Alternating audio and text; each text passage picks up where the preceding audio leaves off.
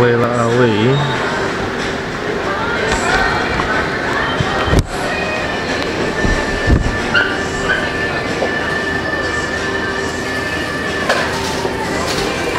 Laila, how are you? You gotta get your coffee. Quick. I thought I was gonna get away with it today. Quick questions for you. Everything that's happening in the NFL right now, the domestic violence, right? What do you make of that? You're a young, independent, strong woman.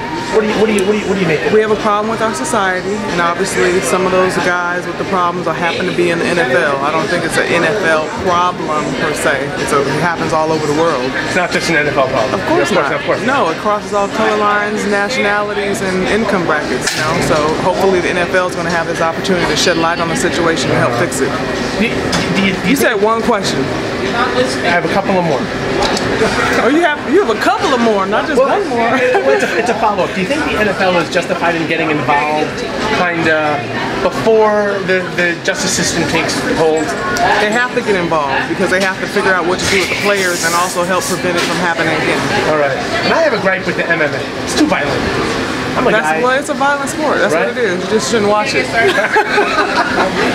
right. Okay. All right. One final question, I promise.